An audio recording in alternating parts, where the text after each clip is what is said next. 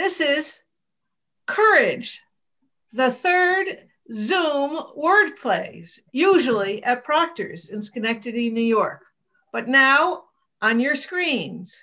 I'm Kate Dudding, one of the producers of Story Circle at Proctor's. Joe Doolittle, who'll be one of our tellers today, is the other producer. And Siri Allison is the producer of word plays in Salem, New York. So the three of us collaborated on the titles and support each other. But we're so glad that you came and joined us today. During the performance, I'd like all of you listeners to be muted, and so that if your phone rings or dog barks or whatever, it won't disturb our teller. But at the end of every story, you may unmute yourself and applaud enthusiastically, or you can just either clap visually or this is the way deaf people clap. So however you want to express your appreciation, that will be great.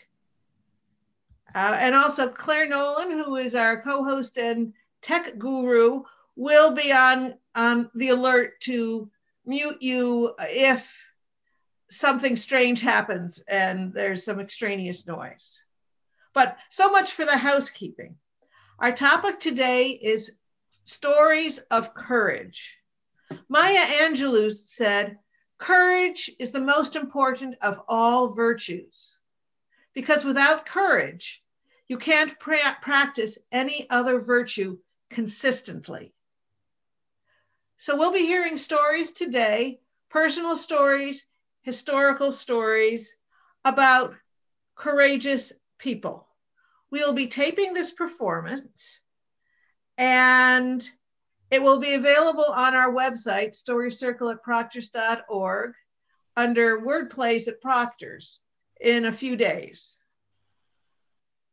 So let's get started.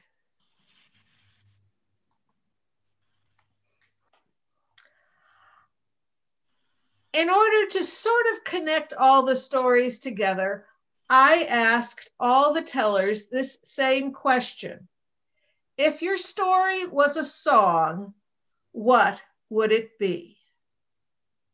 Our first teller is Sandy Schumann from Albany, New York. His story is titled How New York State Got Its Western Border. But the song he chose was Oh Canada, which, as Margaret French knows, is, and many of you probably know also, is the national anthem of Canada. Sandy, please tell us more. I thought you'd never ask. I want to take you back to 1787. Now, for those among you who recall 8th grade American history, you'll remember that that is the year that the Constitutional Convention was held.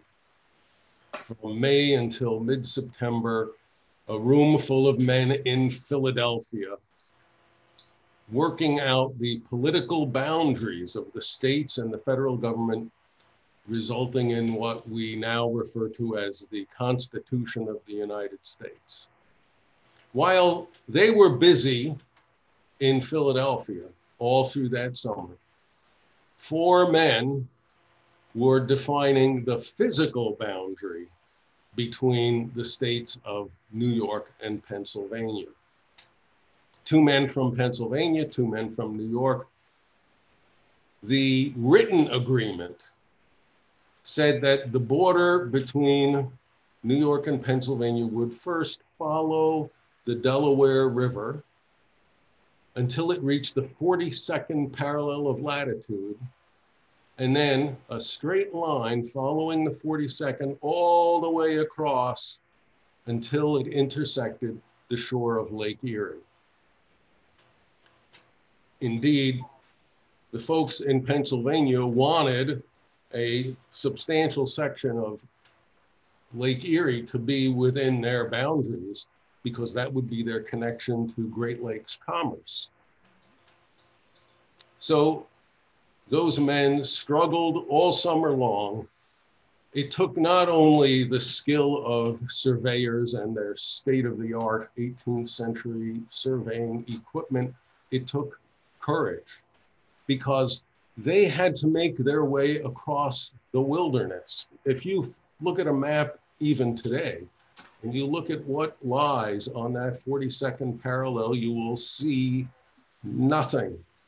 It's rocks and trees. So not only were they skilled in surveying, they were wilderness survival experts. And in those years, dealing with panthers and rattlesnakes, it took courage. Have I said courage enough? I think maybe I can drop it after this. Courage. They couldn't finish the job that summer. It was too arduous. They had to come back the next summer. It's now 1788.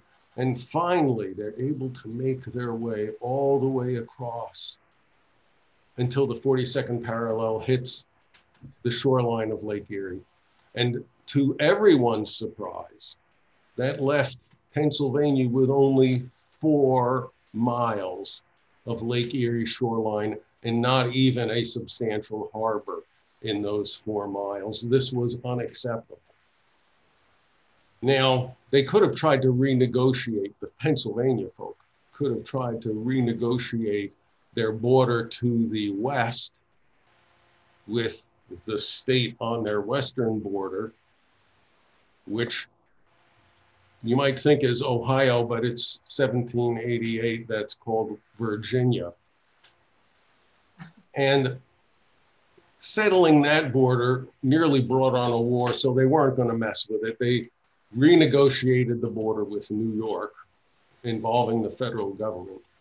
And the idea was that instead of having that border go straight across along the 42nd parallel, at some point they would drop a line of longitude and square off that corner, which is how New York State looks today.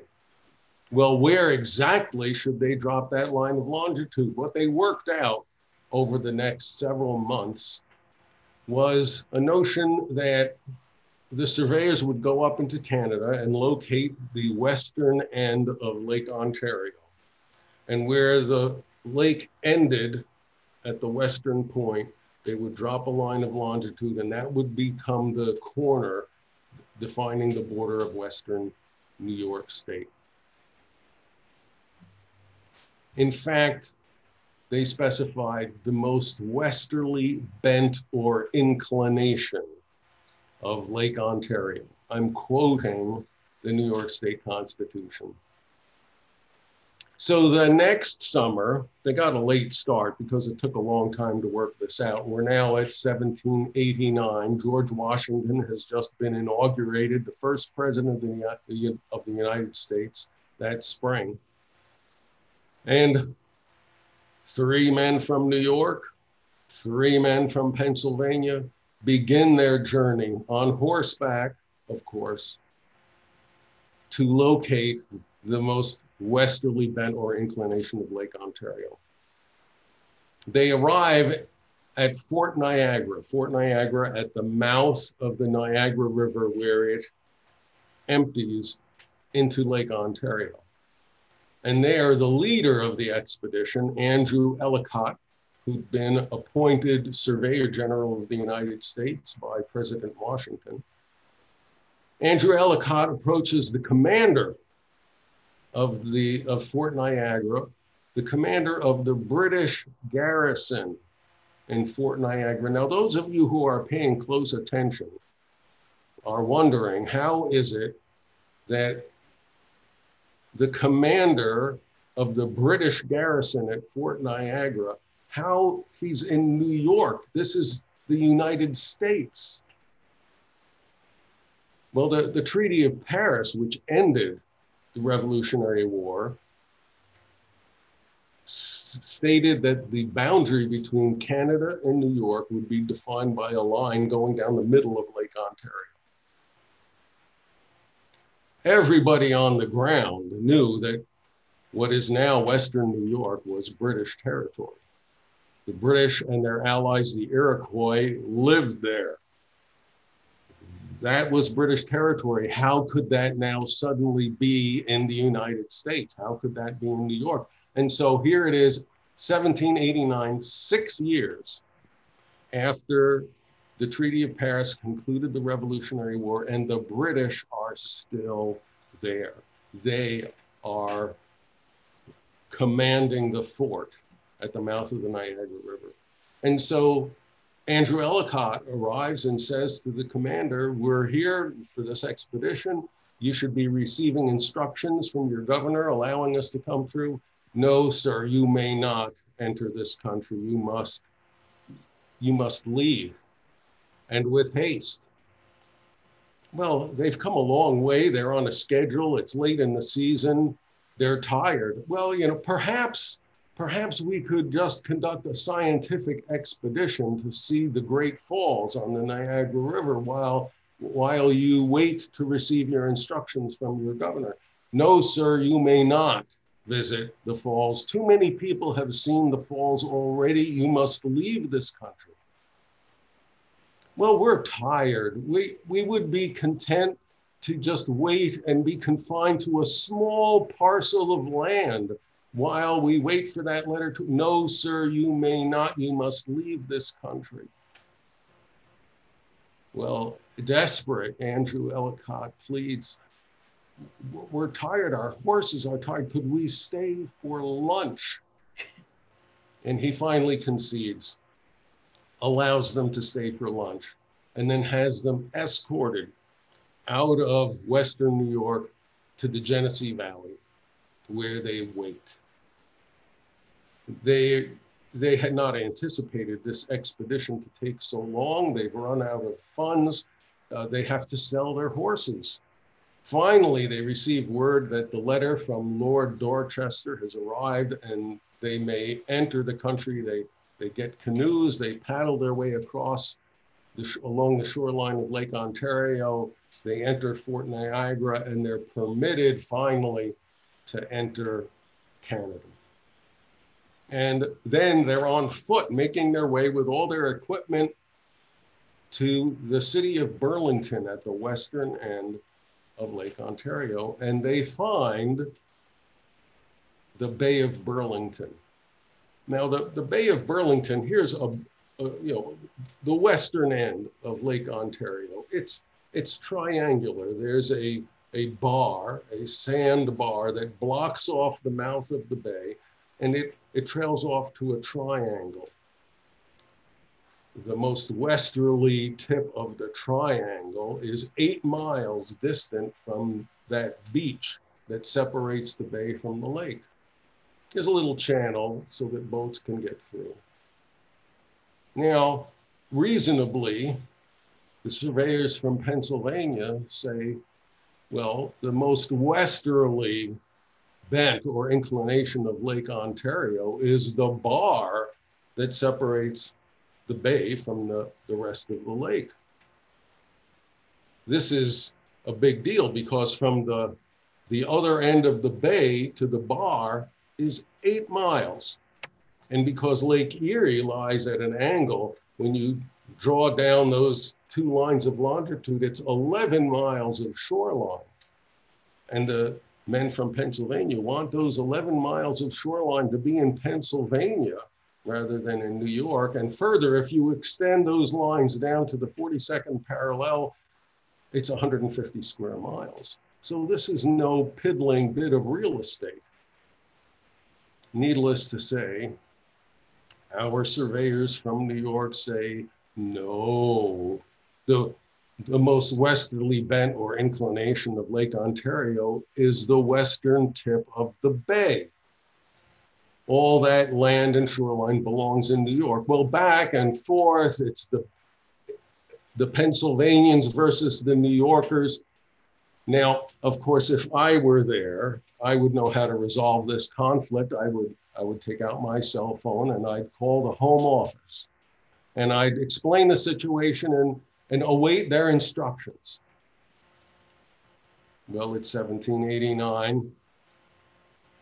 They have to wait 150 years for the telephone to be invented.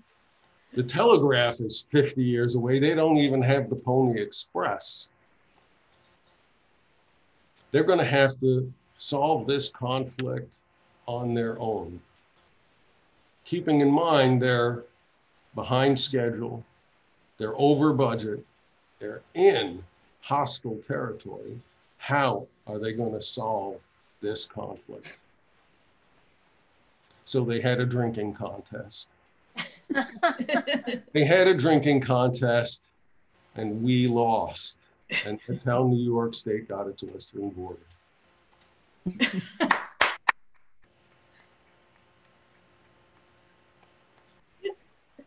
Fun. Thank you, Sandy. I remember when I first heard that story and I realized you had a beginning, you had a middle, and you have a snap ending. But a very good one. And now it makes me wonder about all the zigs and zags and all the maps across the country and all the negotiations and shenanigans and whatever, and all the courage, I got to use that word, all the courage it took to solve all those problems. So thank you very much, Sandy. Our next teller is Beverly Schwartz from Latham, New York. Her story is called Believing in Miracles. When I asked her about what song her story reminds her of, she said, "Turn, Turn, Turn," as sung by Simon and Garfunkel. Beverly, tell us some more, please. Good evening. It was the summer of 2017, and I was driving down my street, and I noticed the family that had moved into my girlfriend's house was in their driveway. They had about 5 kids running around the front yard, and they were just standing there, the parents. I got out of my car and I welcomed them to our community, introduced myself, and we talked, and he told me his name was Chris, and this is his wife, and he had 5 kids under 11. We talked, we exchanged numbers, and as I left, I turned and said, "You know, I am looking for a walking partner. If you ever want to take a walk, let me know." Believe it or not, a few weeks later, he called and said, "Hey, I just had dinner and I have about a half an hour. You want to take a walk?" And that started our friendship. From 2017 to 2019, we walked. In the wintertime, not so much, but in the spring, summer, and fall, we took walks and built our walk up from 1 mile to 4 miles. Then one day we were walking and I said to him, this was the summer of 2019. I said, "Chris, you have a cough that you've had for a while. Have you ever thought about checking it out?" He goes, "Well, yeah, I guess I'm getting close. I better check it out. It just doesn't seem to go away." He said, "Let me know what happens." A few weeks later, I was driving down my street and there was Chris in his pajamas in the middle of the day when he should have been working. And I was saying, "Uh-oh, what's wrong?" He looked horrible. He looked like a ghost. Something had scared him or something. And I got out of my car and I said, "Chris, what are you doing in the middle of the day here in pajamas?" And he looked at me and he said, "I did go to the doctor. I have lung cancer." I said, "I can't believe it." He goes, "No, that's not the worst of it, Bev." I said, "What do you mean?" He goes, "Well, they sent me to other specialists. They took some more tests, Bev, and I have stage 4 kidney cancer. The cancer in the lungs spread from the kidney area." "Well, what are you going to do?" He goes, "Well, I'm going to have some more tests and start some more treatments and then decide what to do." We continued walking. He wasn't feeling good that day, but they encouraged him to get some exercise. So he would call me anytime he felt like walking. Then he told me that he had decided to go to New York City to get a second opinion because nobody up in the Albany area would operate on him. He was heading down to the city. Now, when I first saw him and he told me what he had, I said, "You know, Chris, I believe in miracles. I believe in praying for miracles. Would you like to believe and pray in miracles with me? He said, Bev, I already believe in miracles. So we're walking down the street and he's telling me about going to New York. And then he stopped. Just like in the driveway the first day he told me, he was the type of person that when he wanted to tell me something, he would stop talking, think about exactly what he wanted to say, and then say it. So he stopped walking, stopped talking, and stared at me. So I stopped walking and stared at him. Bev, people have me dead and buried. I'm still alive. I'm alive and I'm fighting to stay alive. I have 5 kids. I have a happy life. I want to save my life. I am not dead and buried. So I took my water bottle. We always carried the water bottle wherever we were or wherever we were talking. We always had water bottles. And I said, well, then let's toast to you being alive. You're not dead, you're alive, and let's toast to miracles and pray for miracles. And he took his bottle and we toasted miracles. And we walked down the street like a skip and a hop saying, we believe in miracles, we believe in miracles. I don't know if anybody on the street saw us, but they probably thought we were crazy. He went down to New York and had a surgery. And they went to a hotel afterwards for a couple of weeks to recover. And while he was in the hospital, and I mean, while he was in the hotel, he called me and he said, it's over with. They did the surgery. It was exactly what you told me it might be like. And I asked good questions that you suggested to the doctor. And I'm really happy and I'll be home in a few weeks. Please pray for me. And I said, I know you're Catholic and I'm Jewish though. And I know some good Jewish prayers. I'm going to say some good Jewish prayers to the Jewish God up there in heaven. And you can say some Catholic prayers. I know you have to go through the Pope to get to God. So at least we have 2 gods that are going to hear our message. And he just loved it. When he came home, though, he was very weak. He never really recovered the strength he had before the surgery. His wife was working. His kids were all in school or daycare. And he was sitting home alone. So I said, come on up, as often as he felt comfortable. And we spent many hours on my deck talking and getting to know each other. He was living life as much as he could, and he was trying to have all the courage he could to fight this disease. That fall, right before Christmas time, it was last year, and I usually was bringing dinners or goodies for the kids. So I had some Christmas goodies. So I called and said, can I deliver them? He said, we'd love it. So I come in, put the goodies down, and the kids all run and start grabbing food and running away, eating and running and chasing each other. And he had the biggest smile. He enjoyed watching his children. I said, Chris, what are you doing tonight? Now, I thought I knew most of what he did and who he was. And he said, well, every Thursday night I go downtown and I work for an organization I volunteer for. And we go out and feed the homeless supper. We make sure if they need anything like a scarf or gloves or whatever, we try to get it for them and help them out. I was really impressed. Here he was fighting his own illness and still giving back to the community. Then Chris said, I also work for my church and I do some other volunteer work with community people in need. Then I said to him, well, what are you doing on Friday night?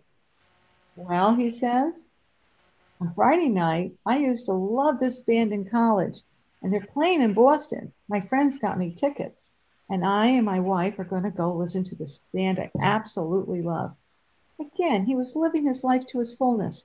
And when he got back, they had put a special chair on the side of the stage because he needed to recline at that point to sit and be comfortable. And they made accommodations for him, and he got to talk to the band, and it was like a night of he just simply enjoyed, he said. After Christmas, it became January, and we were sitting in my living room. We had been talking. And of course, what does he do? He stops talking. I know he has something to say to me. So I sit there silently. Finally, he's looked at me and he said, Bev, you know, I might not make it. He was, he was facing his mortality. What do you say to a person that says something like that? Well, the only thing I could think of was, let's take our water bottles and pray and believe in miracles, and hopefully we'll have a miracle here. And what did he do? He stood up, undid his lid from his water bottle, and he started throwing his water at me. I wasn't going to take that, so I stood and started throwing my water at him. And we were laughing and giggling, and I was wet, he was wet, water all over the floor. But we both were smiling. Then the virus hit. Everything was closed down. We couldn't visit anymore. We could wave through his door or his bedroom window. We talked and we texted. He told me in March that he was waiting for a new drug that was going to become a test drug and that they wanted him to try it. But it was closed down. They were waiting for permission from the state to have a trial. Eventually, in May, they opened it up. And he said, it opened up. All I have to do is give my saliva sample to see if I qualify for this test. It's the last drug that's possible for me. He sent the saliva in, and 2 weeks later, he called me. Bev, I didn't qualify for the test. The radiation I had in my lungs fried him, and I couldn't be accepted. I didn't know what he was going to say then. I mean, I just felt horrible. And I said, well, you never know about miracles. There's going to be something good in your life. It's going to be. And he said, yes, there is. I said, what? I bought a boat. A boat? What do you mean a boat? You bought a boat? Yeah, for only $10,000. It was a used boat. And I'm going to put it up in Lake George, put it in, and I'm going to take my family and my parents and rent a house. And we're going to spend the whole month of July up there having fun. And I'm going to have the vacation of a lifetime that my family will always remember that what we did.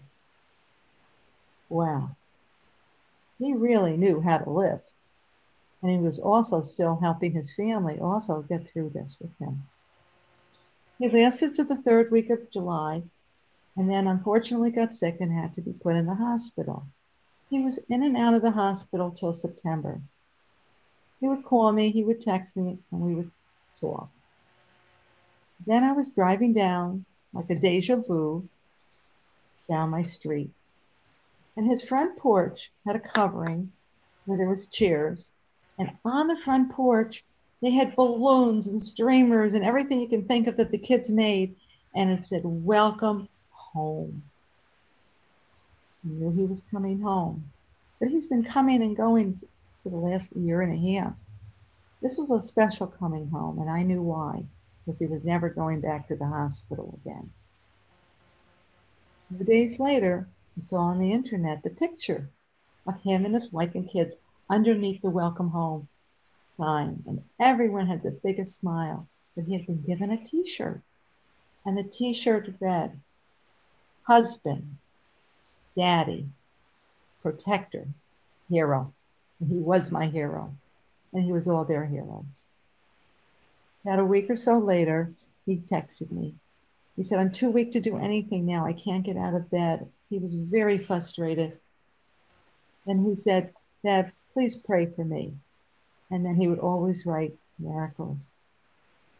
I reminded him that I would definitely pray for him, especially to the Jewish God, because I know he's going through the Catholic one. He laughed. A few days later, I got another text. I could hardly read it. I passed the house and saw a minister coming and going. And I saw a person and I said, the house, Chris? And he goes, well, we don't know, we're hospice. We're coming here for the first time. So I knew it was near the end. Last text he wrote me was miracles. We went to the wake. I went to the wake early because of the virus, and I decided I could go in and out. I got there and there was a long line. There was social distancing. No one was near each other. And I went in, and in the corner was a video of his life and all the pictures, and I simply enjoyed it. It took me about 20 minutes and I turned around and I saw his wife had been looking at me.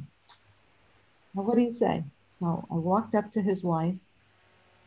She said to me, Bev, how are you doing? No, I'm saying to myself, you don't have to ask me. I'm here for you. And she said, Bev, how are you doing? And all I could do was kind of like start crying. And she reached over and she gave me a hug.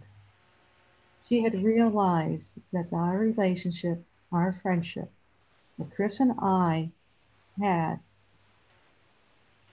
and she was appreciating what I and Chris did for him, her, and her family.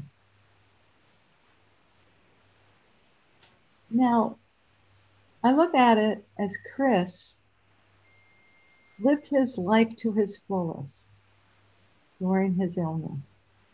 He died at 43 years old. He gave back to people in need during his need of time as well. And he never gave up fighting. I feel that the relationship and the friendship that Chris and I developed will follow me for the rest of my life. He is my hero. And we both believed in miracles, and we got the miracle of friendship that will be with me forever. I would like to now toast my friend Chris with my water bottle because he was my hero.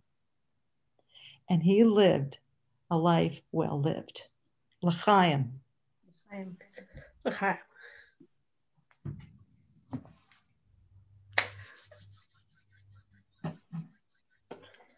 Thank you, Bev.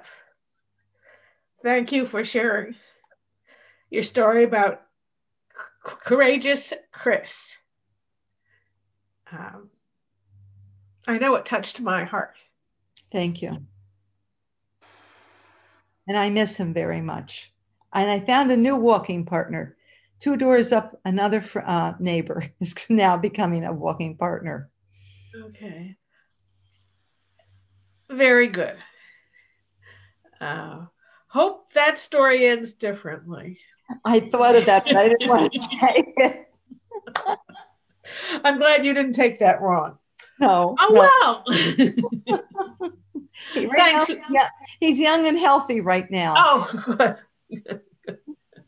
And he has 3 boys that are helping me in my yard, so he's always here with them. So I'm really developing a nice relationship with their family. Okay, great. Thank you very much, Beth. You're welcome. Well, our next story is an historical story from South Africa. Our teller is Claire Beadlestone. The title of the story is The Last Stand of a True Warrior. When I asked Claire Beadlestone what song she related to this story, she said, The Partisan, as written and sung by Leonard Cohen. Claire, please tell us more.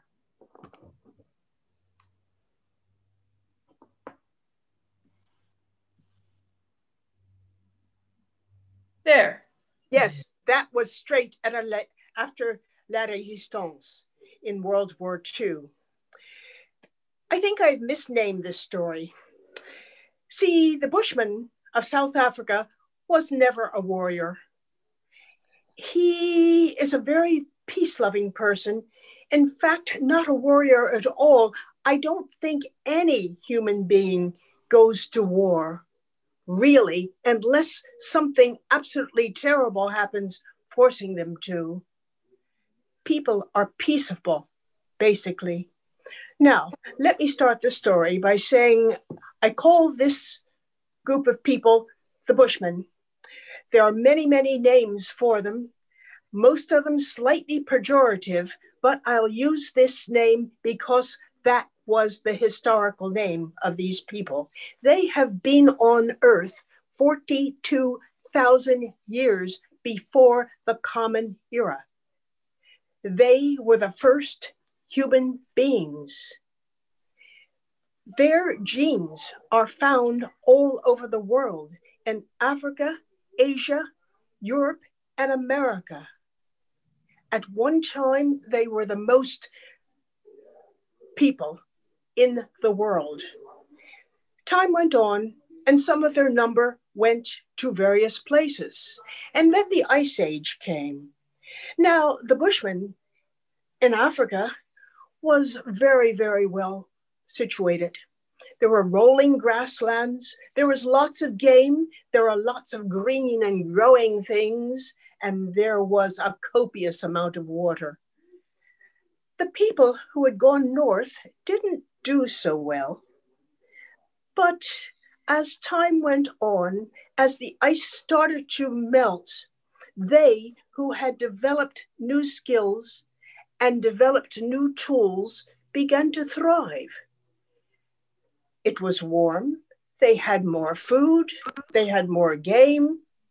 Their children began to live longer, and they had more children, and those children had even more children, and they found they needed more hunting ground. And then they found they needed more prairie for cattle raising. And then they found they needed more farmland. So gradually they had to move, they had to migrate, and they migrated all over the world, some of them down to Africa. They came from the east, they came from the west, and they came straight down the middle of Africa, all of the time encroaching upon the territory of the Bushmen. This was gradual, but gradually things began to happen. Now, the Bushmen are hunter-gatherers. They live a very simple life, and a hunter-gatherer life might be simple, but it's very busy because every waking moment is devoted to gathering food. And as you trek through the desert with them, you'll find them looking here and there for something to eat. And he'll take his bow and arrows, which he always has, and there's a rabbit passing by quickly as a flash. He'll shoot it and make a fire there and eat it. Or he might take it back to the place where he's staying. Once, a long time ago, I was trekking through the bush with a companion. It was hot, and we were very thirsty. All of a sudden, she pointed to a little stick, a little tiny stick, one inch long, and said, "Take your digging stick and we will dig there." And we dug and we dug and we dug. We dug for a long time in that heat. And finally, when we unearthed a tuber that stretched from my finger to my shoulder, it was so deep. She asked me to lend her my knife, cut a little piece off after brushing it off with her hand, and gave it to me to eat. It was full of water. She says, "This is one of the water sources in the desert. You must learn to recognize this." The Bushman is a very, very welcoming person. In fact, when people run away from any conflict, they will give him succor. They will keep him until he can go on his way or until he wishes to join them. They are very gentle people. They are kind and they are small. They're very diminutive, but beautifully, gracefully constructed in the way they move. And they are consummate hunters. First of all, they understand their prey very well. They understand their habits and their mindset. Also, they will track game over solid rock. And if they wound an animal, they will follow him down until he falls. And they can run up to 3 days without food, without water in the desert, and without rest. They're tireless. But at his leisure, which is very sparse, he is an absolute delight. He loves laughing, he loves laughter, and will make jokes whenever he can. Now, As time went on, more and more people moved into his area, and he became pushed into the less accessible, the less useful land. This happened gradually over the centuries, but by the 1600s, the Boers came, the Trek Boers from Northern Europe. They came, the tall men with ample bellies, fecund wives, lots of firearms and wagons. They came and they came to stay. They came really with a very self-righteous attitude. They felt that God had designated them to be the masters of the land. They believed that they had to tame the natives. They believed that they were designated to make the land flourish. They were so full of themselves that they didn't see the Bushmen. You see, to the Boers, property was everything. Now the Bushmen owned nothing, therefore they owed him nothing. In fact, they didn't even see him. Well, gradually they killed off his wild stock. They despoiled his lands. They chased all the bees away, and when they swarmed, they scattered them. And they took over their water holes.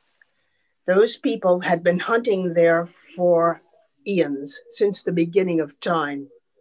Their water holes had been given to them by their ancestors for centuries. The Boers came and displaced them and took away every means they had for survival. They never noticed the little Bushmen. Well, the Bushmen kept on hunting, but they had to hunt the cattle of the Boers. The Boers did not like this very much, and what they did was to kill anyone who took their cattle.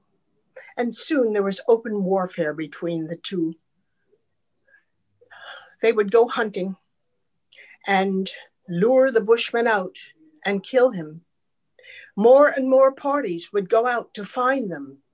There were bounties on their heads, and any time a Bushman was seen, he was shot. They even hunted him as you would hunt a wild animal, taking their dogs and horses and chasing them down. One commando bragged that he had slit the throats of 200 Bushmen in one raid. Little by little, the Bushmen had to be in pockets throughout the land of South Africa. He was mainly in the desert regions.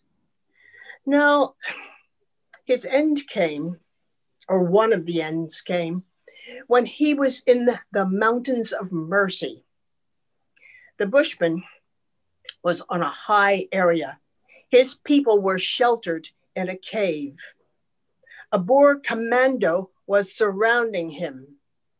There was fighting, and there was bloodshed, and bodies were falling into the rocks over the precipice. And then the Boers sent a boy to parley with him. She knew their language because his nursemaid had that language. His nursemaid was a Bush person. And he pleaded with them, please, he said, your lives will be spared, but please do not fight. The Bushman leader said, I will fight. I will fight till the end. Go tell your leader that. Go away, go be gone. But the boy pleaded and pleaded, tearful. He said, please, your life will be spared. I will even walk out in front of you so no stray bullet will hit you. Please. And the Bushman, very annoyed that his plea had been rejected. Said, go, get away from me. Tell him that I will not surrender. As long as I have life and as long as I have a quiver full of arrows, I will not surrender. Go tell him. Go away and now be gone. So we have Stone Age arrows against muskets, front loaders, very well crafted. Those arrows are tipped with a poison that when it gets into the flesh causes intense pain. The pain is so much that the victim will tear and cut at his own flesh through blood vessels, bleeding to death, or eventually dying of some overwhelming infection. The front loaders, the guns of the Boers were very nicely crafted, and they had many. So the fight went on, and the Bushmen turned again to fight. Bushmen lay in piles on the ledge. Some of them, in their death throes, fell over the edge and were shattered in the rocks below. And they kept on fighting valiantly. But finally, the moment came when only the leader stood, and he went to the edge of the precipice, and his arrows flew faster than speed and with great accuracy. But again, the moment came when he was left with only one arrow against his bow. At one point, someone called out, "Surrender, and we will spare your life." And he took his last arrow, shot it at the man who spoke, and said, "I will never surrender. As long as I am alive, I will not surrender to anyone who has despoiled my people." And with that, he turned and jumped off the edge of the precipice into the rocks below, shattering his life. Courage. Thank you, Claire. Whoa.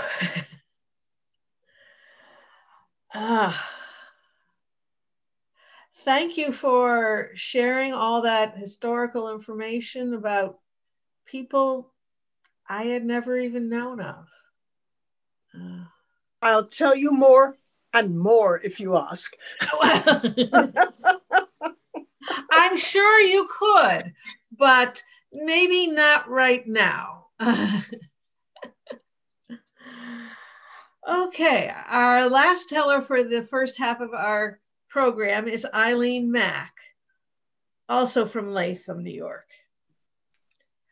Her story is called Courage of Their Convictions, a story of the Bishnoi people, an historical story from India.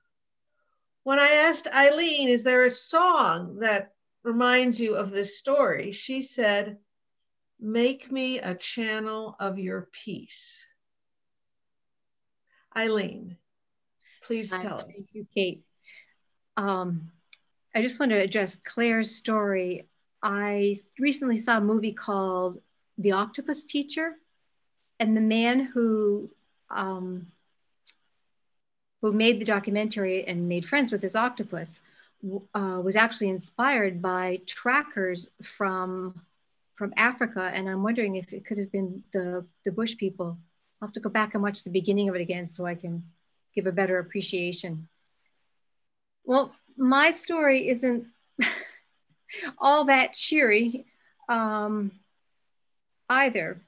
And I was thinking about courage, and courage actually happens in many ways throughout our lives without having to be anything big and huge, dramatic. It's our kids trying to do Zoom calls. It's like in Beverly's story, the wife was courageous, Beverly was courageous, and her friend Chris was courageous. So I think if we kept our eyes peeled, we'd find there's a lot more courage happening out there. We just had an election, and whether you were the winner or the loser, it takes a lot of courage to run for office. I know because my dad did all throughout my childhood, and he never won, but he was his way of reminding the majority party that it was at least a two-party system. But my story begins this way. She put her two hands out against the tree trunk. Her fingers opened and her arms slid around the tree in an embrace. And the tree held her and she held the tree. Her breathing started to slow and soften. Her aching shoulders softened. Her mind was at peace, and the shouting of the men in the background and the braying of the camels and the stifled cries of her village people all disappeared as she became one with the tree. This was her tree.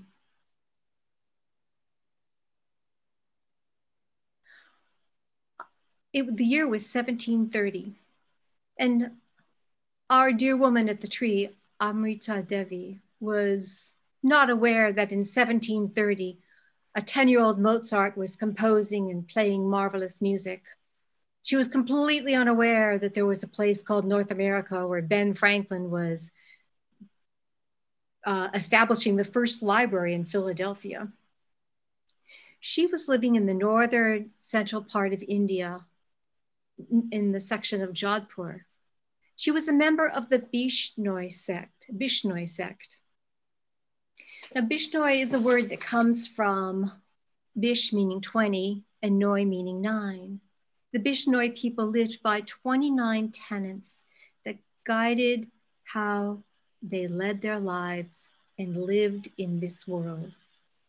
Some of the tenets were things like, you need to wash every morning. Amrita was introduced to this world by her mother. As soon as her mother could get up from her childbirth bed, she took her baby darling out to the forest. The kajarli trees were there. And she took her baby and held her horizontally so baby could look up to the branches. Look up, Amrita, look up at the branches, shading you from the sky, from this hot sun. And she held her vertically so she could look at the trunk. Look at the trunk. Oh, right there. You see that tiny, tiny creature coming up that tree? That insect. That is as valuable to our lives as you are to me. And look at the roots. The roots go down deep, and the roots help us because they hold the earth in place for us. When the snow melts off the giant Himalaya mountains, we are not washed away. When the winds rush across the desert and brush through the world from the Himalaya mountains, the trees are a windbreak. And the leaves, baby Amrita, they are food and fodder for the camels and the cattle. And the fruit, oh, when you get older, you can taste the fruit. Well, Amrita grew up in the Bishnoi community, living this life in which all nature was equal.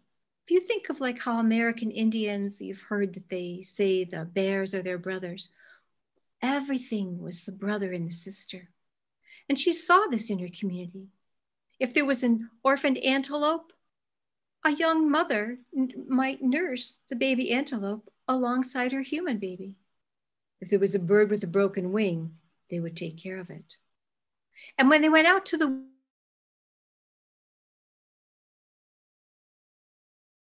cut a green living tree, you never harmed anything that was living. And when you brought the dead wood home, you went through the dead wood to look for insects that you would free so they wouldn't burn in the fire. And to minimize the amount of wood they used, they collected the dung from the animals and dried it and used that for fuel. But it was a life of joy too, because they loved to sing and dance. And Amrita had been given a gift when her mother took her to that tree. The gift was that tree. And the tree was her gift. She would go to the tree when she was sad and talk about how she'd been hurt and how mad she got. But one of the tenets of the Bishnoi is that you carry no malice and you must learn to forgive. And as she talked through these events with her tree, she found paths to forgiveness. She found paths to peace. We all know how difficult that can be. But this is the life the Bishnoi people live.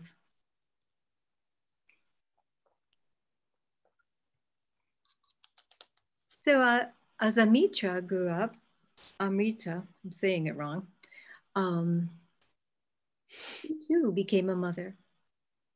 And there in the village of Kajarli, near the forest of Kajarli trees, she raised her 3 daughters. And they too learned the tenets of Bishnoi. Asu loved to climb the trees. Ratni, she was especially fond of the antelope, although she loved all living creatures, as the Bishnoi learned to. And Bagu, well, it's hard to really know what she loved the best, but they filled one another's lives with joy, and they talked to their trees when they needed someone to listen, when they needed someone to hear a sad story, or when they wanted to just be silly. They had their tree. So one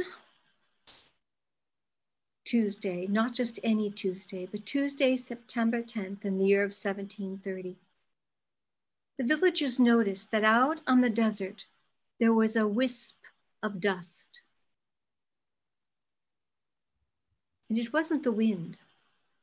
And that wisp of dust grew larger and larger and larger until they could hear the hooves of the camels and see the men that were riding on their backs.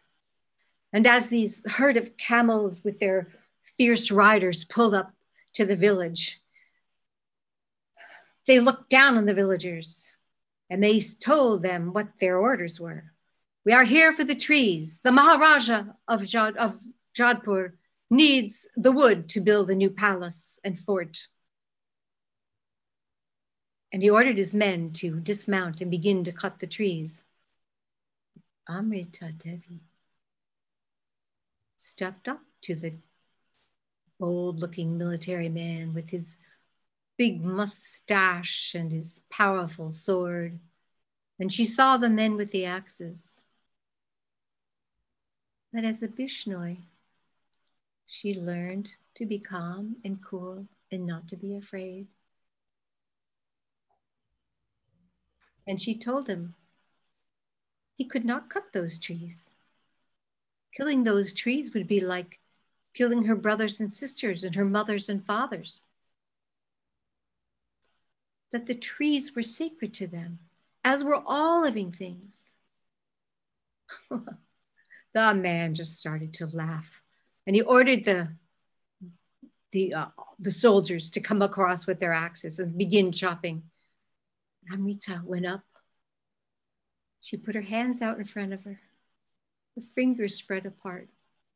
She wrapped her arms around the tree in an embrace, and she leaned into the tree, and the tree leaned into her. Her breathing slowed, and the sounds of the braying camels, and the angry voices of the soldiers, and the men with the axes, and the stifled cries of the village people and her daughters faded away. And as her body slumped to the ground, with that stroke of the axe. Her daughter Asu walked up to the tree, and she put her arms around the tree. My life is no more better than the life of this tree. And she lost her life. Ratni went up to the tree, and she wrapped her arms around the tree in defiance of the soldiers, and her head was removed. Bagu knew her duty, and she too gave her life for the tree. Well, word spread, and more villagers came, and they too stepped up, and they gave their lives, not just old people, not just young people, because all life was precious, and their lives as human beings were no more precious than the ant, or the blade of grass, or the antelope, or the tree. That day, 363 people were beheaded in the name of a Maharaja wanting to build a palace. Well, eventually it stopped, and word got back to the Maharaja about what was happening. He was actually horrified that this event had taken place. Had someone told him ahead of time about the Bishnoi, would he have understood? I don't know, maybe. But 363 dead people apparently got through to him. And from then on, he declared that no trees in that region could ever be cut. No animals could ever be hunted. And today, the Bishnoi people continue their conservation practices, their way of life. It's more than just saving trees and protecting insects. It's about how they live their life with the tenets of telling the truth, nonviolence, caring for one another, and creating a peaceful world where everyone, everything lives together. And the Bishnoi people, there is a monument there in the village, a stone monument recalling that day in 1730, when one of the first major acts of conservation and environmentalism took place. So I always wondered if maybe Bill McKibben was inspired by the word Bishnoi, because it's a number word. Because when he started his environmental group, 350.org, he also gave it a number, because 350 parts per million of carbon dioxide is our goal. And right now, this Earth is experiencing 409 million parts per million. So we have a long way to go. And if we look to the Bishnoi, we can see how to live it. Thank you.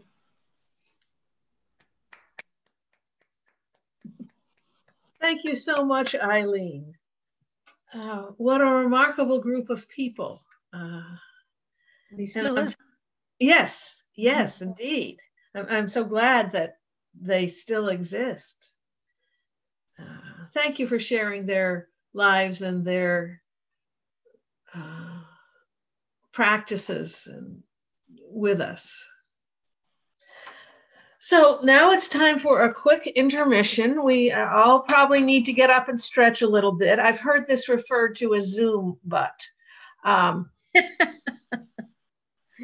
However, before we break, I would like to mention that if you would care to donate to us, the suggested price is $12 per person. However, we realize that many people have been financially impacted by the pandemic.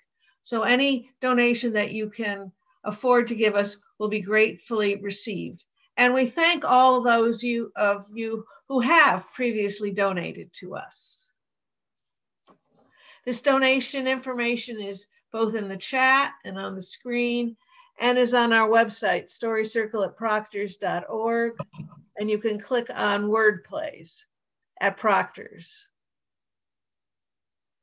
Just to let you know, this performance will be rebroadcast on public access TV, the Arts and Ed channel run by Proctors. And it's also available on our website, storycircle@proctors.org, under word plays at Proctors, in several days.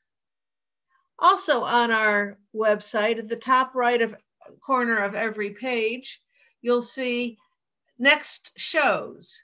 And there are 2 more shows still set to happen that our organization is involved with in November. And you can click to see if there are any other additional events in the area. So let's take about a 4-minute break, and I'll run some music during that time.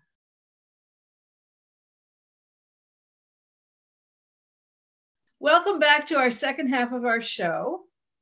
Our first teller in the second half is Fran Combsberger from Tornado Alley in Oklahoma. And she'll be telling us a personal story about the panther and the lantern. Fran, did you have a chance to think of a song that related to this story? Oh, I think I texted you. Yes, the Oklahoma Hills where I was born. Well, tell us more, Fran. Tell us more. Way down yonder in the Indian Nation, not very far from the reservation, in the Oklahoma Hills where I was born. My daddy's song. My daddy was from Osage County, Oklahoma. And I grew up in rural Oklahoma, north central Oklahoma, one of 8 children. Now imagine a small house of 3 bedrooms, 8 kids, 2 parents, and not a lot of privacy. My father would, after dinner, sit out on that back porch and allow exactly 1 child an evening to sit next to him while he lit up his cigarette and had a quiet smoke, as many do after dinner. Well, it was my turn one evening, and I leaned into my daddy's knees and I watched with fascination as he lit that match and held it up to the end of that Pall-Mall cigarette, a filter-free little tube of tobacco that he seemed to love. and he sucked in that air, and that red light lit up, and I watched in fascination as a paper burned back, and I loved that first little smell.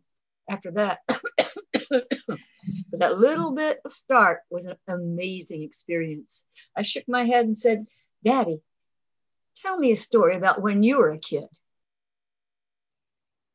He puffed a little bit, and then he said, well, I was about your age, that being 10 years old, and it had been a rough time with the crops that spring and summer. We didn't have a lot in, and there'd been a bit of a drought, and we didn't have a lot of good luck hunting that spring and summer either. Well, we couldn't hunt much because of all the crop work, but we really needed some meat. It'd come about October, mid-October maybe. The rains had begun, thank God for that. But it was kind of cold and damp, and my pa and I, we got our oil skins on, and we got our bedrolls, and we went out hunting. Me being 10 years old, I was the oldest boy in the family and the logical one to go with my dad, and I've been shooting since I was 6. You had to be able to take care of yourself, and you had to be able to hunt. There was a big family to feed. And so off we went into northeast Oklahoma, deeper into Osage country where we lived. We had a couple of good days. Well, if you count a bunch of rabbits. And then we got a couple of squirrels. Come the third day though, it was foggy and misty. Got up in the morning. We wandered through, and much as we tried, we'd only bagged 1 squirrel and 1 rabbit. And here it is, late afternoon. The sun starting to come on down and the rain starting to mist around us. It was getting a little chilly too. The winds are coming up. It was, after all, past mid-October.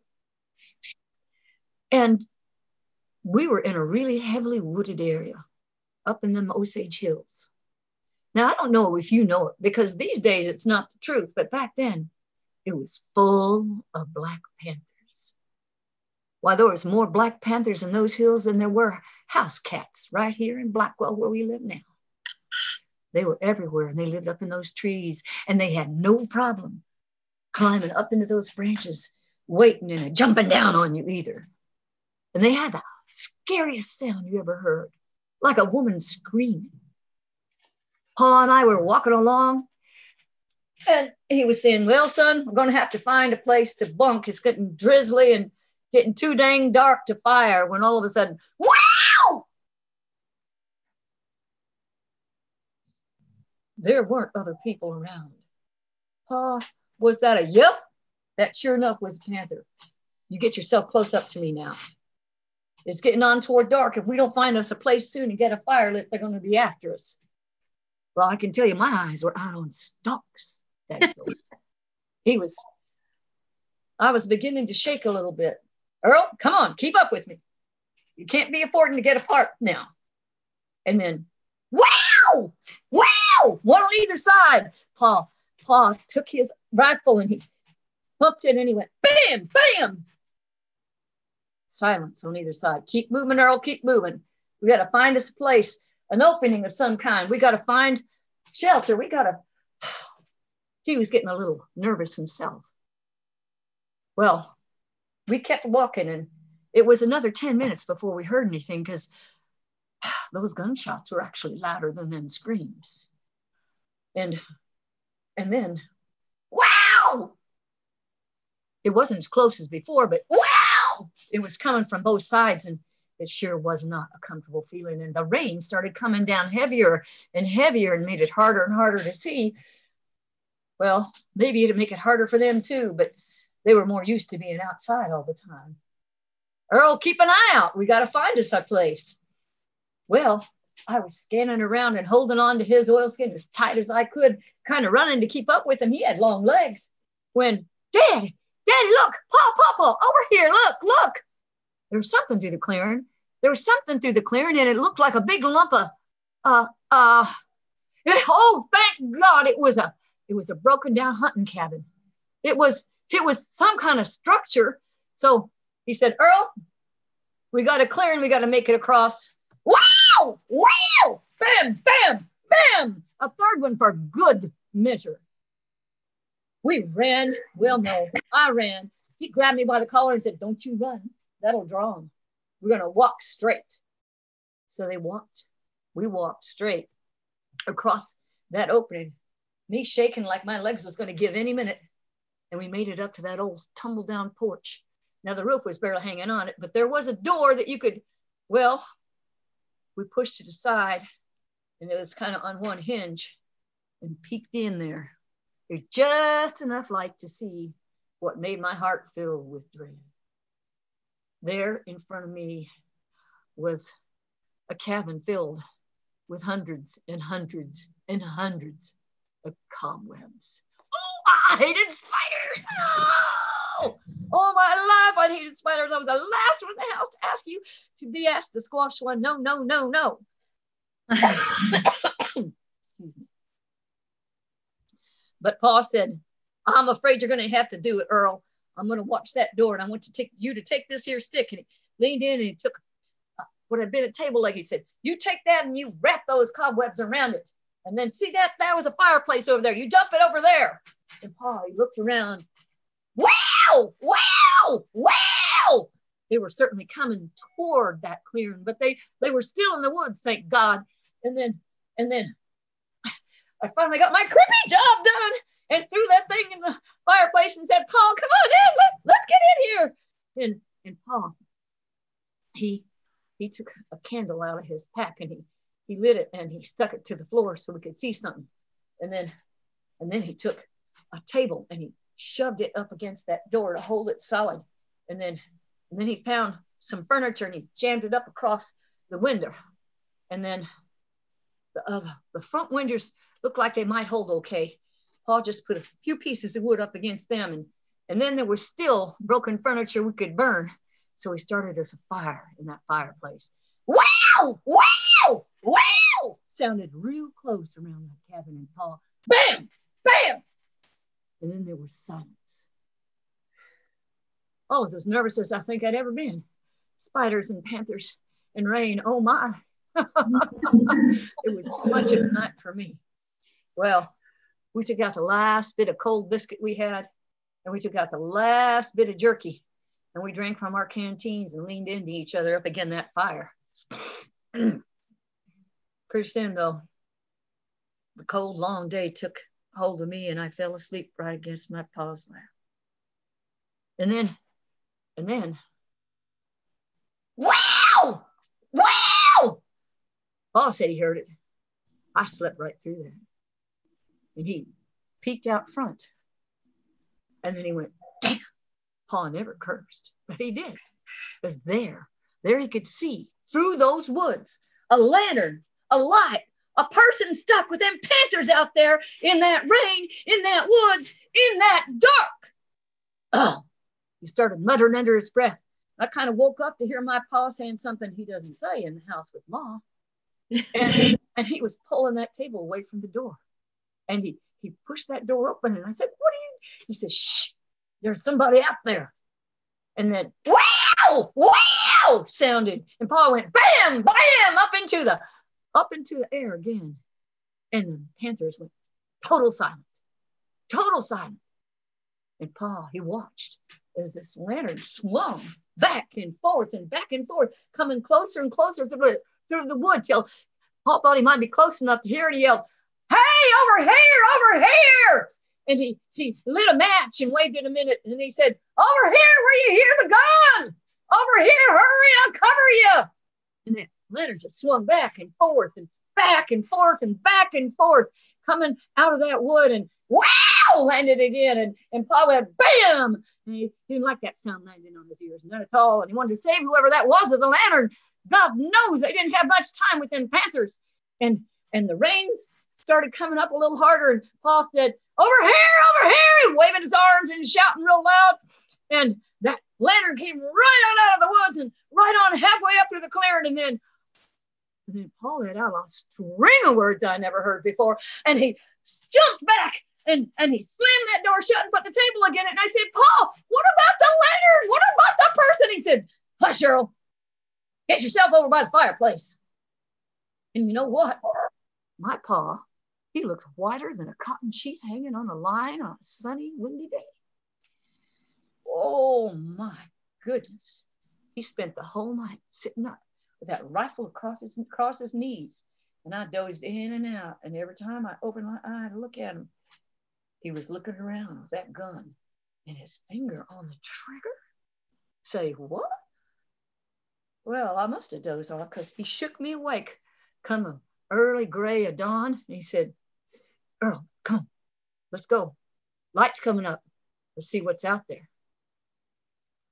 Well, I thought it might have been a person, but anyway, we rolled up our bedrolls and we drank from our canteens because there wasn't much to be eaten. Well, I sneaked back a little biscuit. Had a bite. And then he opened that door and we went out on the porch. There was no sign of a panther, and stood there 5 minutes or so, didn't hear a thing. But oddly, not 100 feet from that step, there was a lantern sitting right there on the ground, all sputtered out. And we went over to that lantern, and Pa said, I want you to track. I want you to see whose steps you find and ain't yours and ain't mine. Well, I've been tracking since before I learned to shoot. So I went tracking, and I went back to those woods and zigzagged back and forth 3 or 4 times. But for the life of me, I could find nothing that wasn't me or Pa or a panther. Pa, there ain't nothing here to show a person. He nodded his head and he shuddered. He said, let's get going south of here. I think it's time we moved where we were. And you know, he made me walk right close to him till we got all the way out of those woods. And not one more time in my life did we ever hunt in that particular section of Osage County. And I said, Daddy, is that true? He said, near as I remember. And I'll be darned if I didn't once again ask him maybe a year later to tell me a story about when he was a kid. And he told me the very same one. So folks, that there is the panther and the lantern and the courage it took to get out of those woods.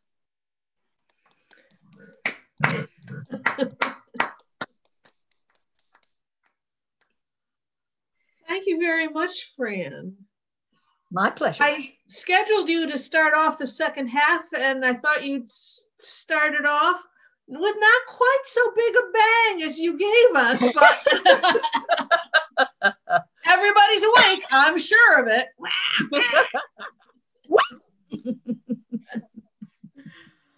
Okay. Thank you, Fran. Thank you. Next teller is Margaret French. She's also going to tell us a personal story. I don't think there are any panthers in this one. The title is Empty Saddles. And the song that Margaret thought of in association with this story was called Fraidy Cat. So there's a cat, different kind. Margaret, take it away.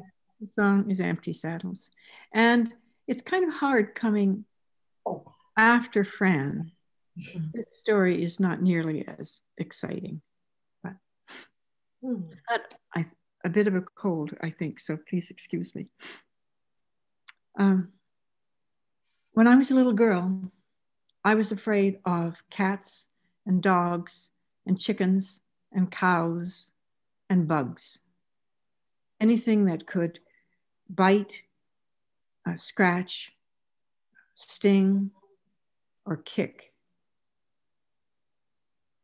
I was afraid of water. I might drown.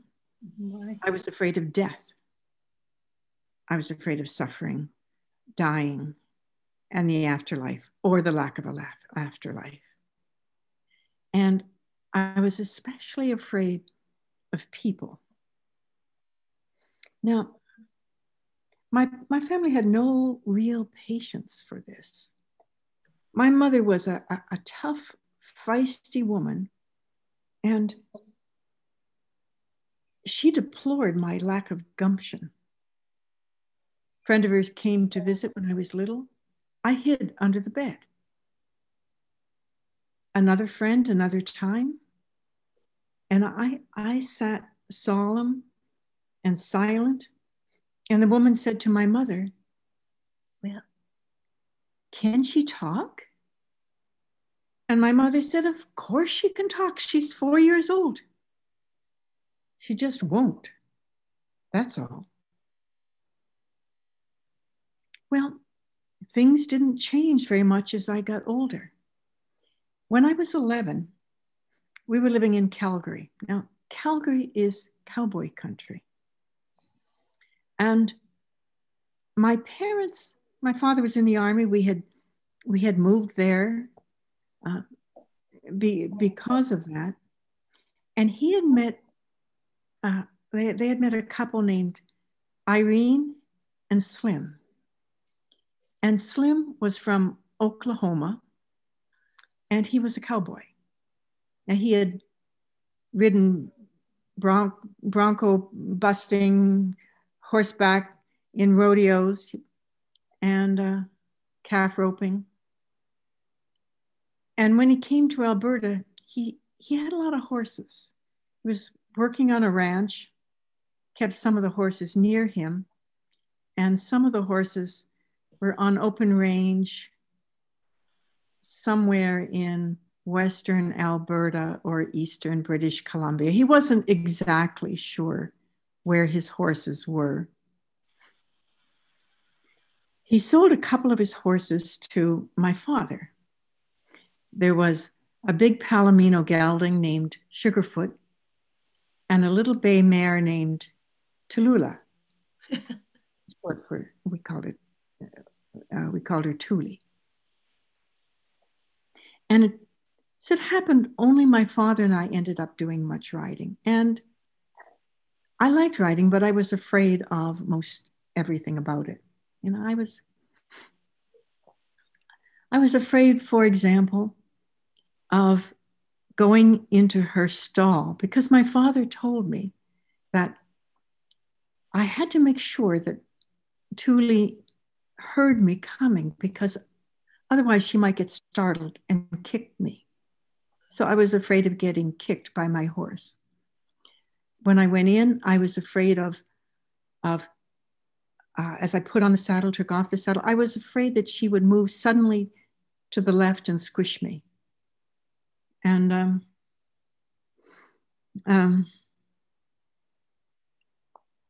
of course, going out to ride, we lived in an army camp. And the army had horses because they had military parades, and that's where we kept our horses. And we would ride through the camp, past the pastures, and then there was a long section where fields where the tanks came. And we rode in the trails that the tanks left getting out of the camp. Now, my father explained to me that I had to be careful of explosives that might not have detonated, because if we went off the trail, we might step onto one. And we didn't get off the trail unless a tank was coming. So if there was a tank coming, you really don't have much choice. It's good to get out of the way. So we would ride our horses off the trail, and I would worry about being blown to smithereens. Then past the tank trail, and we got out of the army camp altogether, then my father warned me to be careful about gopher holes. Now, there are a whole lot of gophers in Alberta. And he explained that if my horse were to step in one of those holes, it could trip. And so I worried about finding the gopher holes because I was pretty nearsighted, and on top of the horse, it was a long way down to the gopher hole. And if I saw the gopher hole, how could I get my horse to move out of the way in time so it didn't get hurt? Well, it was a summer evening, and we went out riding, you know, out of the stable, through the camp, past the pastures, out past the tank trails, and into the countryside. And there was a nice dirt trail with chokecherry bushes and Saskatoon bushes on the sides. And my father suggested we race. Now,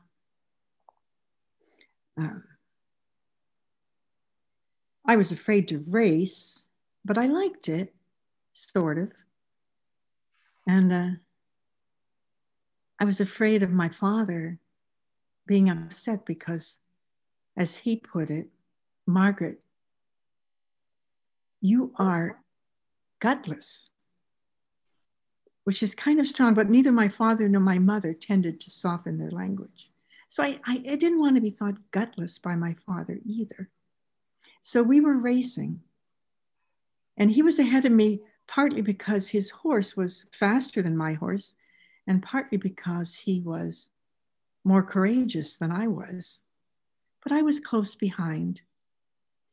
And we went around what my father called a yes man, which was a turn and a dip in the dirt trail. And as he went round the yes man, his horse, Sugarfoot, fell, falling partly on my father. And I was right behind. Tuli and I had no way to get off the trail and no place to go.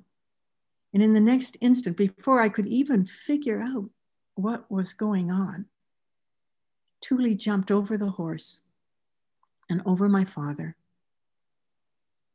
Now, this jump was a first for both Thule and I. And I promptly fell off. But, I was 11.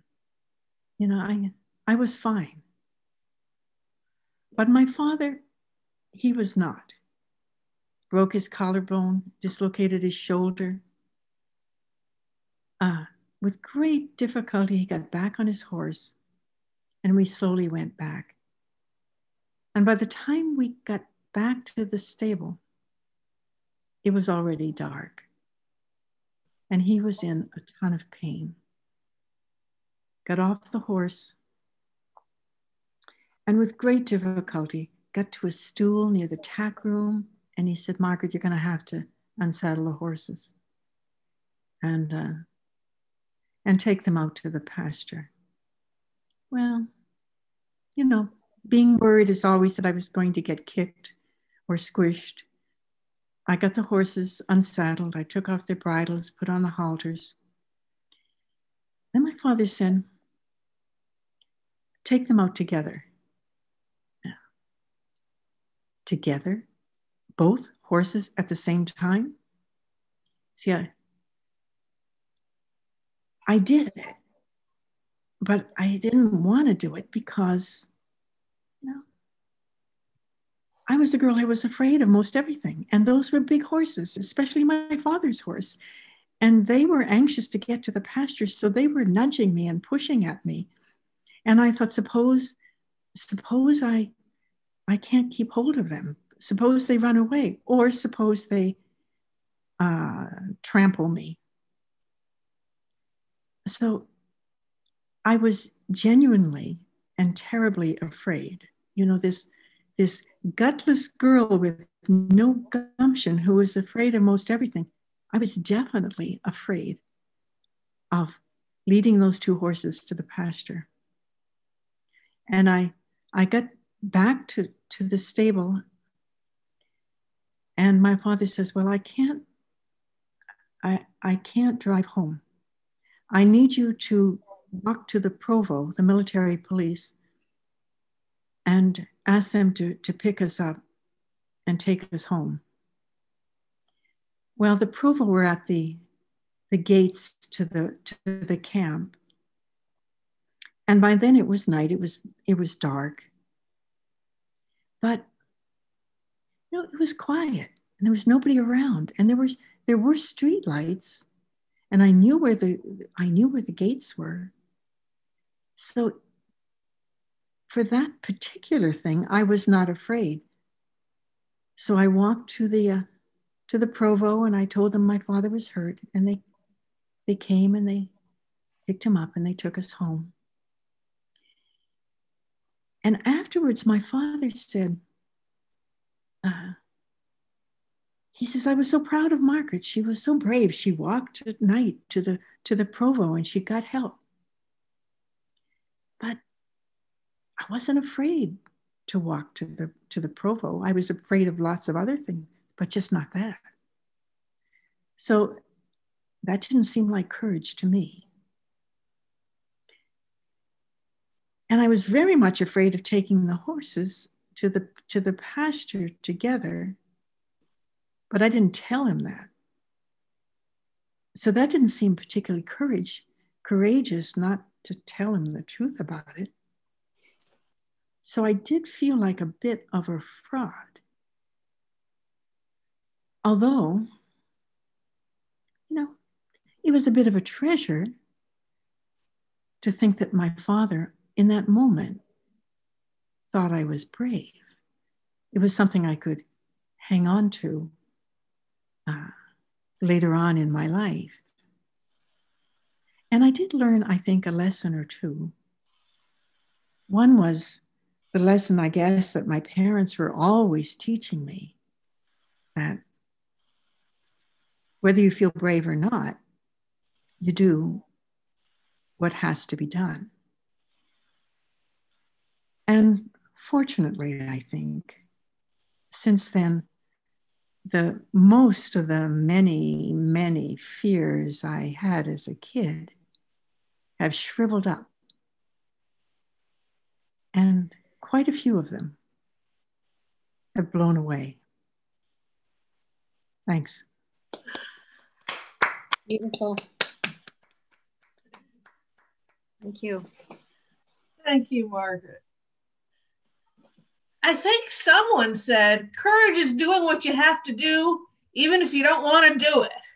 And you certainly did that. That would cover a lot of territory. I was a fearful child. Well, I mean, falling off a horse, the unexploded bombs in the getting out of the way of the tank, those were real concerns, Margaret, you know. Not to mention, you know, and don't forget about the kittens, the puppies. Well,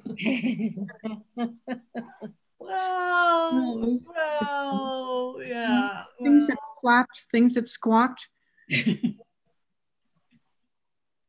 But you rode in the Calgary Stampede, didn't you? In the parade. Yeah, I wasn't afraid of that. Oh, well, yeah, there were no unexploded bombs or no gopher holes, right? Piece of cake. Piece of cake. Thank you, Margaret. I am the next to the last teller. I'll be telling a personal story that has historical overtones. The song I thought of was We Shall Overcome. And my story is called A Journey Toward Understanding. Have you ever thought you understood something and then realized later you really hadn't understood it deeply at all? This is a story of one of my journeys toward understanding. When I first saw this, I thought, I understand what Black Lives Matters means. Yes. Now, this sign was created back in 2012. It was created when the murderer of Trayvon Martin was acquitted. Trayvon, he was only a 17-year-old boy walking back from a convenience store after getting some snacks. But a neighborhood watch guy thought he looked suspicious and started following Trayvon.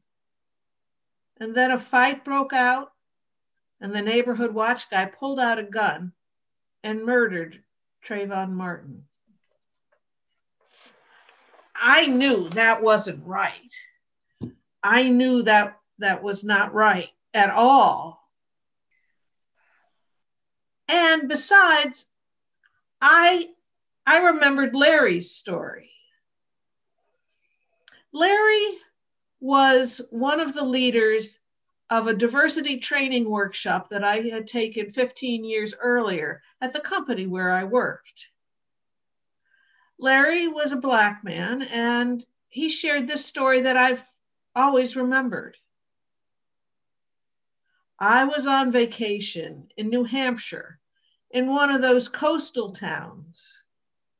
As I was going into a shop, a white woman came out and said, "Oh, I'll be right back." So I said, okay. And I went into the shop. But when I got in there, I looked around and I realized I was the only person in that shop. And that woman who had just left, she had to be in charge of that shop. And she let me go into her shop all by myself. Whenever I go in a store in Schenectady, I am always followed. People assume I'm going to steal something. I looked at Larry. I felt so badly for him. That's the kind of thing that can really grind away at your self-esteem. People always assuming the worst of you. Oh, I thought that was a terrible burden he had, that he must have to gear himself up before he goes into every store and going, yeah, it's going to happen again. Doesn't matter what they think, I'm a good man. Oh. So when I saw the Black Lives Matter sign, I thought, yes, I understand what that means. Until I saw this video of Ariel Skye Williams and her father. They were part of a video of Black parents explaining to their children what they should do when they encounter a police officer. Mr. Williams taught Ariel Skye to say this: "My name is Ariel Skye Williams. I'm 8 years old and I have nothing that can harm you." Oh, again, my heart broke. I mean, she's only 8 years old and she has that burden to learn that. And her father has the burden to teach her that. When my son was 8 years old, this is what I taught him. If you're lost, find a police officer and tell the officer your name, address, and phone number. The police officer will help you. But after I saw Ariel Skye Williams and her father, I thought, now I really understand what Black Lives Matters means. Until this summer,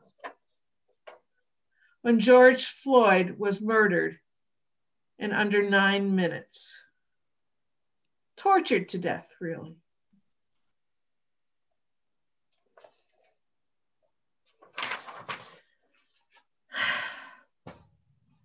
There were many reactions to his murder. Protests, people speaking out, and even 2 late night TV show hosts did something. The first video I saw was of Seth Meyers and what he had done after the murder of George Floyd. For 4 nights, he didn't start his show with his opening monologue, a tradition of late night TV shows. No, instead, he had one of his writers, Amber Ruffin, tell about her life growing up and living in the United States. One of the things she told was, when I was a new driver, still in my teens, I was pulled over in a speed trap. The cop was coming at me furious, yelling things. And I thought, today is the day I'm going to die. That man is going to kill me. I was crying. I was bawling. I was 100% sure that he was going to drag me out of my car and beat me to death. Every Black person I know has a few stories like that. Many have more than a few stories. Every day when Black people leave their homes, they know that at any moment they can be murdered by the police. I thought, oh, they must feel they live in a land of snipers, the way soldiers in war areas feel. Snipers could be anywhere.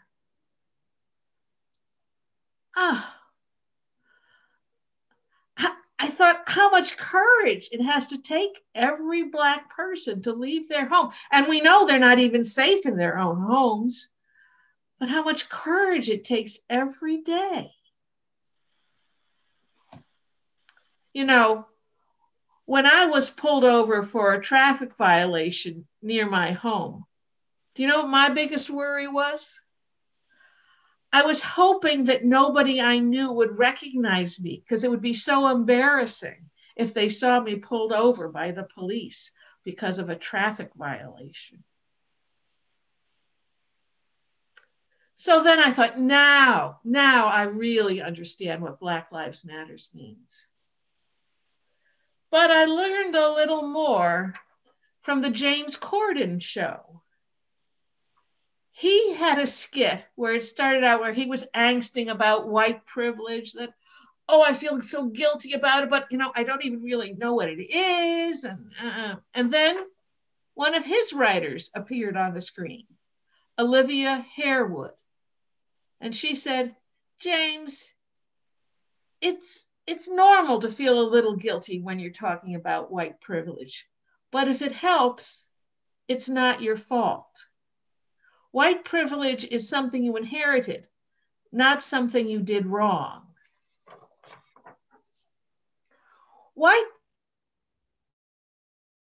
Yes. Yep.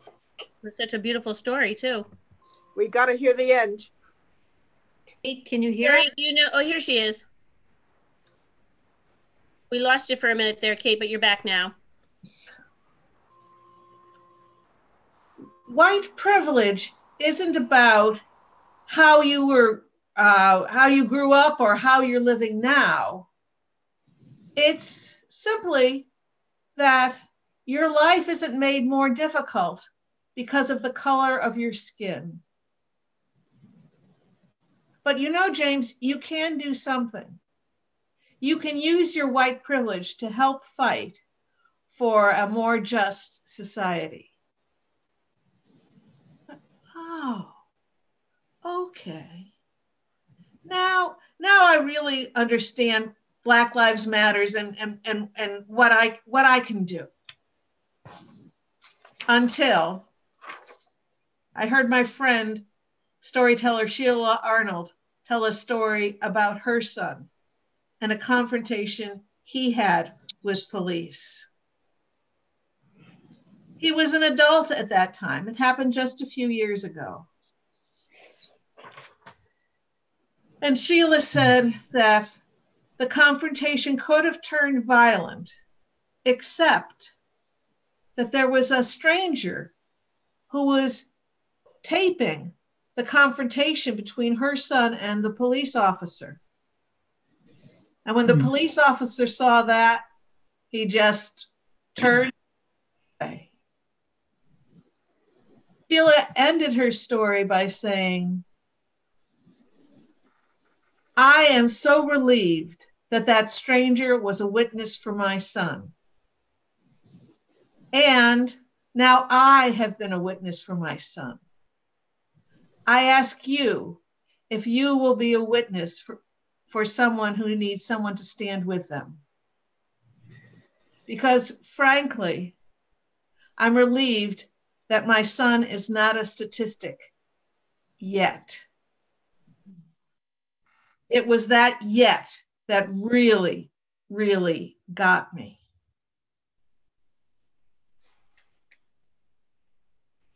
That's what a burden she has and her son has.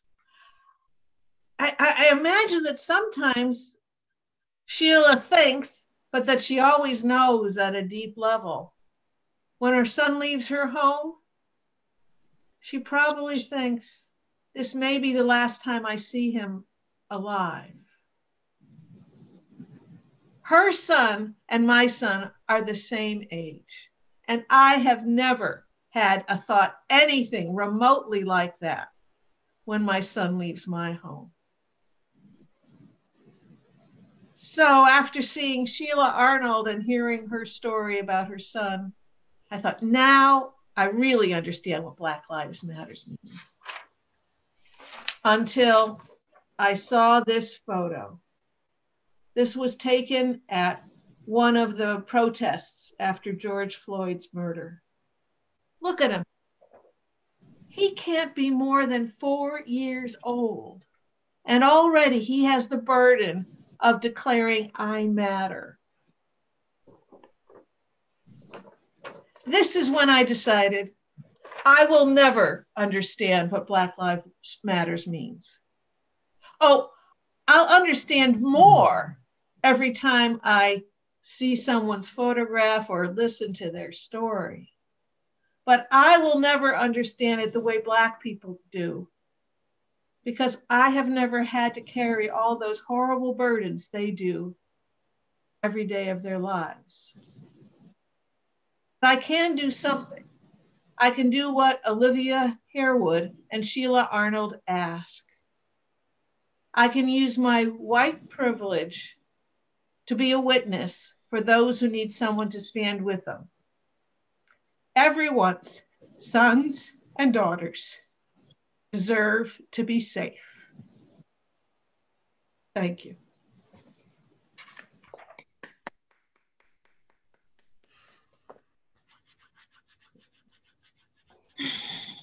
Now, if you'd like to see the videos that I mentioned, they're all accessible from my website, www.katenutting.com/BLM. And I just touched on Sheila Arnold's story. She shared so many other things that I was completely unaware of. And of course, Amber Ruffin spoke for 4 nights. So there's about 20 minutes of her. So, Joe Doolittle, there you are. Joe Doolittle is going to end off our program with a story called Sharing the Passion of Your Heart. I think I have the story and the song in the right order this time, unlike I did for Margaret, because the story, the songs, Your Wonderland, which we might see next week. Who knows with this weather?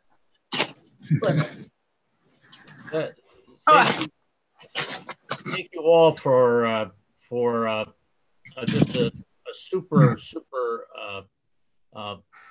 experience. I'm humbled to try to come up with a story that's the equal of that, but the title comes from one of the things I've learned about courage, and that's its root. In the Old French, coeur, C-O-E-U-R, is heart, and rage is passion. So the passion of your heart is actually courage. And the extension of that into something in French called the plus participle, encourage, is while sharing the passions of my heart, which is to encourage. And I've thought about that in a lot of the things that I've done in my professional life. And the story I'm going to tell you about courage and encourage starts in late September of 1775. And George Washington had just,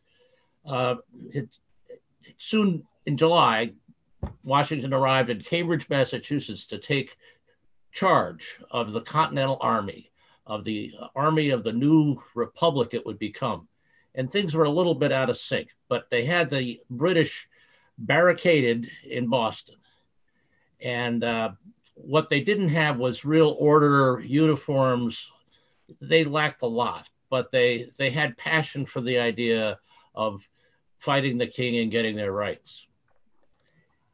In September of 1775, Washington gets a letter from Philip Schuyler. Now, General Schuyler was in Albany, and he's been renowned lately for owning slaves, but he was the deputy commander of the American Army, and he was a logistician. He understood a lot about getting things organized and done. And he realized that Washington's army needed cannon. So in the letter, he said, I believe I can get together a way of transporting the cannons from Fort Ticonderoga that we captured from the British to Cambridge. I can handle the logistics. I can get oxen, I can make sleds, but I don't have men that know about military things to really get them to Boston. So if you send somebody over, I can help you. Well, this was a challenge. It was 300 miles through mostly wilderness between Ticonderoga and Boston. And Washington was perplexed. He had just sent a contingent off to invade Canada. with some wonderful soldiers in it, but he didn't have those wonderful soldiers. And he looked around his command room at his war council, and he brought up the idea of going through the wilderness. Cannons have to be in winter, sleds, anybody up for that? And one kind of bookish guy raised his hand and says, I think I can help you. And he says, Henry, how's that? Now he knew about Henry Knox. He knew that Henry knew a lot of things from books because he was a bookbinder and a bookstore owner in Boston. And he had become self-educated by reading a lot of books. And he was fascinated by military issues and history. So he actually had read a lot about cannon. And other officers just didn't want to even think about this gentleman. So Henry Knox volunteered. And he picked 100 men. They arranged for 2 ships in Providence, and they went to Providence, Rhode Island, and they sailed to New York, and they got all the way up the Hudson River on another boat. And bingo, come the first week of December, they are in Lake George at Fort George. And lo and behold, coming down Lake George in big bateaus were cannon from Ticonderoga. And all around on the beach were sleds made out of pine and oak that could carry tons of cannon. And milling around were 80 oxen. The logistics were all in place. The only thing that really wasn't in place was the weather, because there was no snow. But on Christmas, not only was it a winter wonderland, but it was a white Christmas. And they finally had it out, 4 oxen on each sled, and they headed south. They spent New Year's Day partying in Albany. And again, the weather kind of confused them because they couldn't get the ice to freeze up enough. It wasn't cold enough. And finally, on the 4th of January, they were able to get the sleds across the Hudson, and they headed off through the Berkshires. Now, you may have seen the pictures was painted by an artist of the oxen coming through the woods and the cannon on the sleds behind them. It was cold. It was cold all day. It was Martian. You didn't know whether there were people going to jump out of the trees at you. Now, the journals of Henry Knox describe some of the parties when they had come to places where there were people. But it was tedious work, and it was really the whole encouragement of the idea that they were fighting for that pushed them and pulled them through the woods. And finally, they got to Fitchburg, Massachusetts. And again, the weather confounded them. There was no snow. So what did they do? They had people run and fill buckets and throw it on the roads and turn them into mud and slime. And they slid those sleds all the way to Cambridge, Massachusetts on the mud. And when they got to Cambridge, they were tired, but there were 6,000 guys that knew just what to do. And it was tedious work, but they got those cannon up on hills on 2 sides of Boston. And in the first week of March, they started to lob cannonballs into Boston. Okay. And they lobbed cannonballs into Boston for 2 days. And on the third day, they got guns on Dorchester Heights. They actually had over 50 cannon. So they had a lot of guns when they got them organized. And from Dorchester Heights, they could control the harbor. And the British decided they were going to have to take on those rebels, and they organized a campaign to get the guns at Dorchester Heights secured or taken away from them. But lo and behold, the weather cooperated again. It snowed. So the British didn't mount that attack. And General Howe, who was the commander, realized that the jig was up. And Washington got another letter. He got it from the loyalist in Boston saying that if the retreat from Boston was not attacked, the British wouldn't burn the city. So the guns stood silent for 3 days while the British army and the people that were loyal to the king left Boston. And on the 17th of March, St. Patrick's Day, don't you know? On the 17th of March, the American Army entered Boston. And there wasn't fanfare because there was concern for smallpox. So they had to make sure that the elements of disease were not there. So it took them another week to make sure that they wouldn't get infected when they entered town.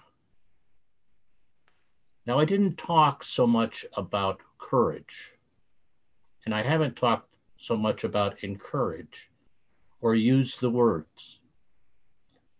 But the element of both comes through the activity of the bravery of those 120 guys that went with Henry Knox, that weren't afraid to take a walk in the woods in the winter for 300 miles, towing a cannon. Wow. Or reading those cannons and putting them in place where they needed to be, or all through the elements of the American history. And so one of the wonders of our history, of our experience as Americans, black or white, is that we have the wherewithal to share the passions of our hearts, to encourage each other to be better than we think we can. And we learned it from people like Henry Knox, George Washington, and yes, even Philip Schuyler. Thank you. Amen. Thank you, Joe. Thank you so much for rounding out this afternoon and early evening of stories about people displaying courage. We've been from prehistory to recent days. We've been in Latham. We've been in South Africa and India. We've been in Canada. And I want to thank all of you for coming. Can we have a final round of applause for the tellers? Oh yes, a round of applause. Everyone, that was great. Oh, fabulous. And I just want to mention that we have this, we're just in the middle of our season. We still have 4 more events to happen after the new year. And the next one will be called Priceless, a totally different topic.